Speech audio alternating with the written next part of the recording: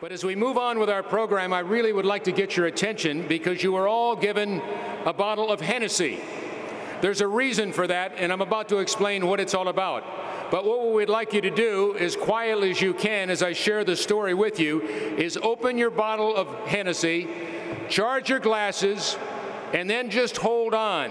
Don't drink it, don't do anything, but listen what I'm about to share with you all. Lieutenant Colonel Dick Cole, as you just heard, Jimmy Doolittle's co-pilot at age 102, is the oldest veteran living, and he is here with us this evening. Now let me tell you a little something about the history before we move on.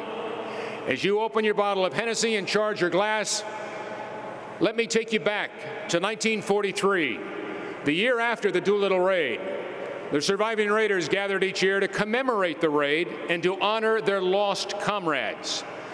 Several years after World War II, they were presented a set of 80 silver goblets, each inscribed with the name of a Raider.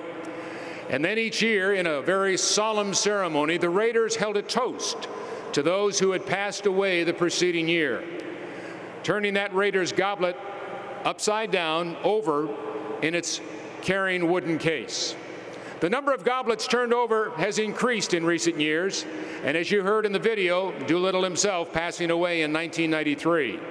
And the ceremonies have grown more solemn. For decades, that wooden case carried a bottle of Hennessy Cognac from 1896, the very year of Doolittle's birth. For a half a century, the men of the Doolittle Raiders held on to that bottle, vowing to only open it when the last few Raiders survived in one final toast. Now let me take you back just 5 years ago. With their ranks rapidly depleting, thinning, the remaining Raiders gathered, did so in private, and they voted at that time to hold that final toast the following year on Veterans Day weekend. Well, they could be sure that at least 2 Raiders would be able to participate.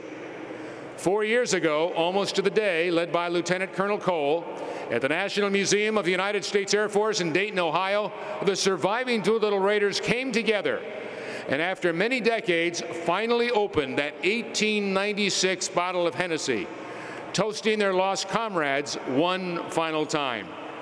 Since that toast, we have lost 3 more Raiders: Robert Height, Edward Saylor, and most recently, David Thatcher.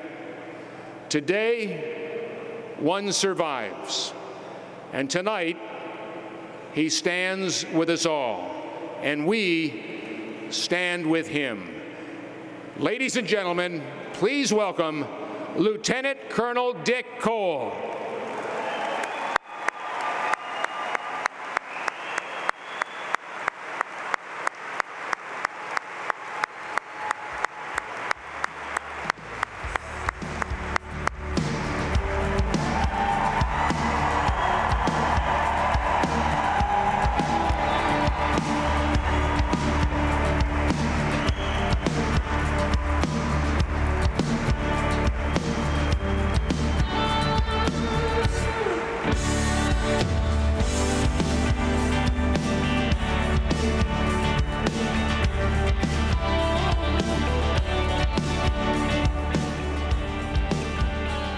Lieutenant Colonel, we are most honored to share this stage with you tonight at 102 years old.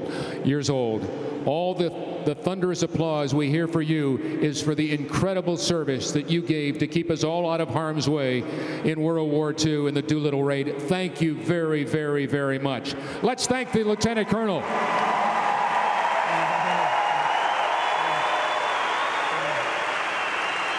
Now, as I just explained, we have a bottle of Hennessy here, and we thought we'd let you share with whatever you would like with our wonderful crowd here tonight. I would like now to propose a toast. Ladies and gentlemen, I propose a toast to all Raiders lost on the mission and those who have passed away since. along with all veterans. Thank you. All right, now hold on, folks. Let me give the Lieutenant Colonel a glass. Our chairman, Jim Pommersheim, is alongside. Please raise your glasses, and I'll let the Lieutenant Colonel tell us to go ahead and toast. I propose a toast. To all of you, to all of our veterans, and to Skyball and Lieutenant Colonel Dick Cole.